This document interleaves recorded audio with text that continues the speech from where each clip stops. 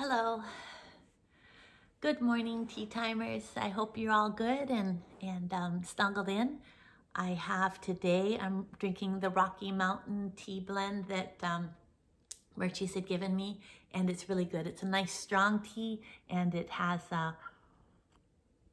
it's Assam and Ceylon teas, and it's a good wake up, good morning tea. It's a good wake up tea.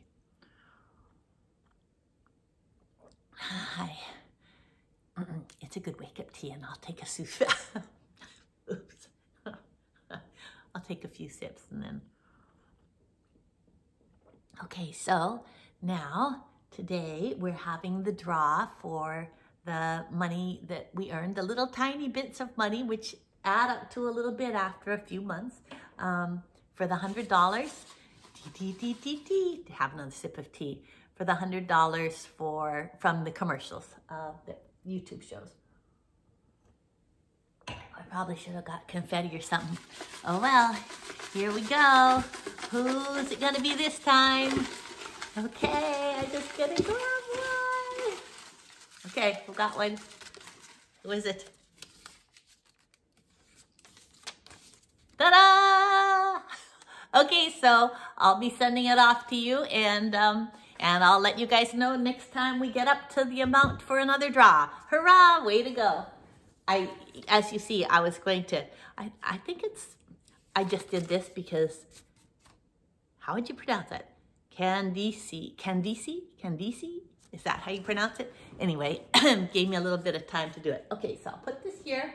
Congratulations, and I'll answer some questions. It's way over here. I got offered a movie this week, but it goes a little too soon. But I didn't read the script because I don't want to be tempted to go off into a set quite yet. But soon. There's something else that might be in the works, so I'll let you know once we know for sure. And I'm doing my little putter around writing, and I'm really enjoying not doing a full day of writing. I'm enjoying just doing a chunk and then having time, daylight hours to enjoy. So that's working out pretty well. And I'll answer some questions. This book that we started, both sides of the pages, we're almost done. So that's pretty amazing. Let's see. Okay, I'll just start here. The Uniplex. The thing about celebrating milestone. Oh no. The neighbor just started their construction again. Oh well, better than not having a tea time, I guess, huh? I'm not sure what they're grinding. That sounds like they might be doing tiles. Maybe they're tiling a bathroom, because that's always pretty noisy. Or maybe they're digging up pavement on their driveway. Who knows? But you'll just have to not pay attention. I say that as much for me as for you guys. Okay. The thing about celebrating milestone birthdays, it's better than the alternative. When you can't celebrate them, you're dead.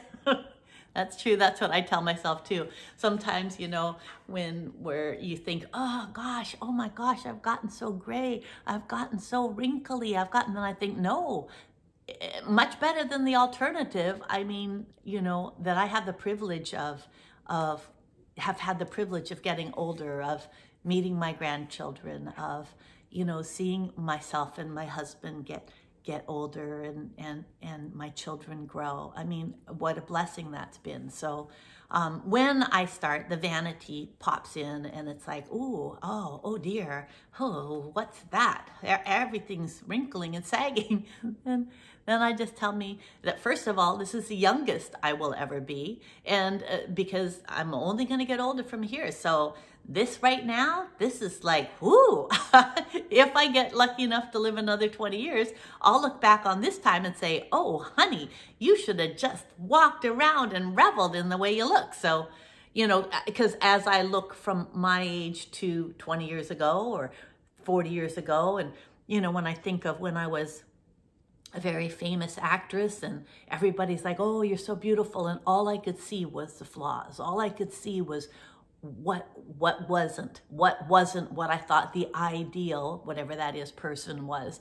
And so, yeah, but then I look back and I'm like, oh, sweet. And I wish I could have just given that person a hug and said, those things are so small and inconsequential, things that feel like, you know, that it's going to make or break you. Really, I mean, it is, I guess, all of those little things and that you work through do make you who you are. But, you know, I should have maybe not done all those years of covering up in big baggy sweaters and big baggy clothes and trying to hide. I should have been like, yeah, look at me. I look great. But I never felt like I looked great. And so it's interesting that, you know, you can always look, and I think especially nowadays, oh my gosh, like, you know, the young people, what they have to go through now because everything is so beautified on social media. And I just, whoa, I think that would be even harder. But to know that, you know, when you guys are so kind and you post pictures of me when I was younger and you know, all decked up for the movies, just remember that even if I was the age that you were or something, they had a full-time makeup person doing my face and another person doing my hair and another person getting my wardrobe and somebody lighting me so that I would look good in the photos. So that's something to remember, is that you can look at people that you look up to and be like, oh man, they have this perfect life and they look so beautiful. But movie stars and acting and music people, you know, all the people, or just social media influencers, they know how to light and they know how to do all these things. And sometimes they have huge teams. Like I had a huge team making me look, you know, that way. And so it can be sometimes a little bit of a shock when you think, oh, you know, okay, that's what it is. But even then, with all those people working on me to make me look good, when I'd see those films, I would be so embarrassed. And all I could see were the moles or beauty marks on my face or whatever you want to call it, you know, and remembering that my first agent had told me that I should go to plastic surgeon and get them all removed, and me not knowing, like, oh my gosh, but I don't want to do that, you know, it's all part of me. So I don't know how we got on that. Oh, better off than Uniplex, better off than being dead. Okay. You were talking about YouTube names. My account name came about because my husband made this account years ago, and he called it after the name of his home theater because he only has one screen in the home theater. I never would have picked this name. That was funny when she told me, or because I picked, you know, on Twitter, my moniker is Mega Monster. That's because I never expected to actually continue to do Twitter. It was when I was working on Bomb Girls and the young kids, the young women who were on that. And then there was a young man as well. They talked me into joining Twitter. And I thought, oh, well, I don't know what this Twitter thing is, but I'll support our show, Bomb Girls. And so they signed me up in the makeup room. They had my phone because I was new. It was my new phone. I had just gotten that too. And they signed me up and they said, what do you want to be called? And I thought, well, I don't know. I thought Twitter was like gaming or something because I didn't know what any of that stuff was. So I was like, oh, well, I've got to have a kind of game and gangsta name kind of thing. So I thought, Meg, my name's Meg. I don't want to be Meg Tilly because, you know, that would be not so, I don't know. I didn't even know if it was available. So I thought, I'll do Mega Monster. So I called myself Mega Monster. But, you know, a lot of people don't know that this is my Twitter name, and forget about getting verified. like Mega Monster. So whatever, that's what it is. So I understand, Uniplex. I feel your pain in being stuck with the name that isn't necessarily yours. I mean, Mega Monster is okay, I guess, but it was a fun spree while I did it, and it was fun because I thought nobody will know it's me. Now some people know it's me, and some people don't. Let's see. Mark Boyce. When I see an anxiety, oh, this was talking about, this was due to anxiousness when we were talking about, somebody said steps and I said, take one step at a time. So this was about that video. Mark Boyce, when I see an anxiety trigger coming at me, I identify it, catch it like a ball, put it in a basket, and hold any reaction for later. At the end of the day, I look into my imaginary basket, and if I can still identify any of the triggers, I process them. You know what? I can never identify the triggers after time has passed. We are an extremely reactive culture, and it's not healthy. I thought that was a really, I'd never actually thought of it that way, because I think also we're all pretty emotional creatures, and I think because writing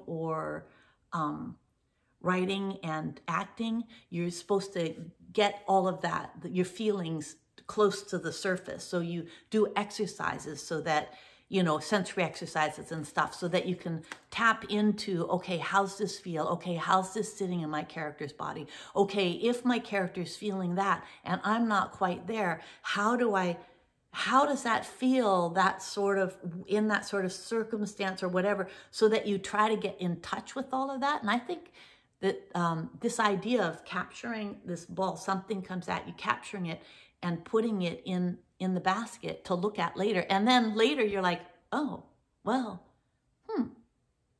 oh, well, it doesn't. I think that's a really good tip for you to give us all as tea timers, Mark. So thank you for sharing. I do. I think a lot more. What I also try to do is I try to think, not just take it on, although I still do because of all that exercise, but to also try to see it from the other person's point of view, or even if it was something that in your mind or your memory might not be exactly what happened, it doesn't matter, because if it does feel like that did for them, then it's real. Then the pain is real. And it might be something that I did, or it might be something that I didn't, but that doesn't really matter either. It's not like, oh, who's right or wrong. It just is what it is, and feelings are feelings. And so I'm trying also I'm trying to hear better. So I guess it's sort of like your basket thing, but I really love your idea of taking the ball, if a trigger comes, because as we know, especially those of us who have had a certain type of, early life, they do come. And all of a sudden everything can grip up and you're like, oh no, this is the fight or flight, and to just be like, oh, okay. So anyway, thank you for that. Julie Combs, Happy New Year to you. I am sure you will get your groove back when it comes to your writing. I'm half grooving. I'm sort of like with my writing, I'm half groovy. So I'm like those people, I'm like, like when you go to a club or something, way back in the day when I went to clubs, but when you go and you're dancing and you go like, okay, everybody's gonna dance and you wanna dance, and you go out and you start dancing. Well, at first you're kind of like, you're dancing, but you aren't quite into it. You're into it, but you aren't quite like comfortable. Whereas, give yourself like 15 minutes, half an hour. And by that point, you don't care if you dance weird or if anybody's looking at you. You're just happy and sweaty and just with the music and listening and letting it be part of you and, just having fun. So I'm not at that part yet. I'm at the part where you're kind of, I'm on the floor now. I'm not circling the floor. There was a period where I was circling the floor in the writing, and then And then now I'm on the floor and I'm dancing, and there's moments of like, yeah, this is why dancing is fun, or / writing is fun. But, you know, I'm not like in the, like where it's just like you just are dancing. I'm not writing in that way yet. I'm writing. But I want to get, and I'm hoping that pretty soon I'll get to the writing, dancing kind of feeling where it's just like I can hardly wait to get to my desk. Right now, I get to my desk and I do my writing, but I'm not at that point yet. But I don't know, let's see, what was, I gotta get to your question. Oh, I'm going off on all sorts of tangents today. I was wondering when you did the movie Text, if you knew the impact of Essie Hinton's books, and if you've ever spoken to her after becoming a writer. So I knew the impact of Essie Hinton's books because in school we read The Outsiders, and then I went and I read everything that she had written, and I was quite excited. She was an author I really enjoyed as a teenager because she wrote how it was being a teenager. And so I was quite excited. One of the things I was excited to do was Text, which was one of her books that maybe I hadn't read or I'd read, but it wasn't my favorite of her books. But here's the thing. You know how, if you look at her books, actually, if you go through them again, she mostly writes about young boys. And she admitted herself that she relates more to the young guys. So she would invite the guys over. She'd invite Emilio and Matt over to play. I think she had pool table or something like that. But she never invited me because she said herself she didn't really like or respond to or relate to young women. And kind of hurt my feelings. But, you know, she's allowed to like or not like whatever she does. But I did feel, I did feel, it's interesting. I did feel her eyes on me in not a flattering way. Not big. And, you know, that was my first movie. And it was a real challenging time in my life as well. And I probably would have too. I got suckered into situations and didn't know how to deal with them during that period. So, you know, I get it.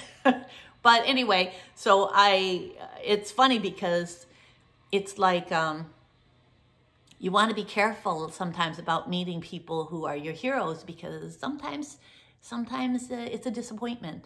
And not that she did anything bad. It's just, you know, me, I feel things and I see things underneath. And so, but I think she's a really good writer. But after that, I didn't read her books anymore. It's been that way with a couple of other authors who I liked their books and I bought everything they ever wrote. And I really enjoyed their writing. But then when I met them, I was like, ooh, I don't enjoy you. Just like they're allowed not to enjoy me, I'm allowed not to enjoy them. And then I don't buy their books anymore. I don't like, I feel them differently, even if they're good, which is too bad.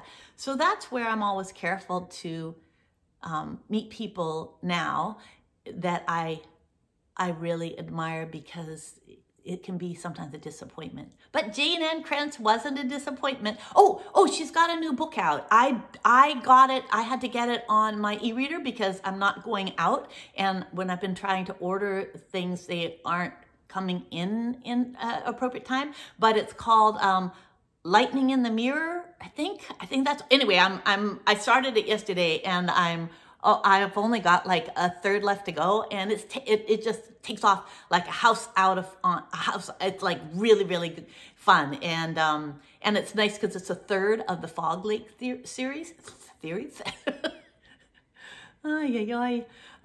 Yeah, so it's I think Lightning in a Mirror, Lightning. Anyway, look it up, Jane Ann Krentz. Just look up lightning and mirror, and the word in between will show up. I'll remember next time and let you know. But I'm really enjoying it a lot, and it's the final installment of the Fog Lake series. So everything's kind of wrapping up, and it was hard to sleep last night because I kept on wanting to read. Okay. Oh, okay. Oh my goodness, it's late. Okay, so I will talk to you later. Bye-bye.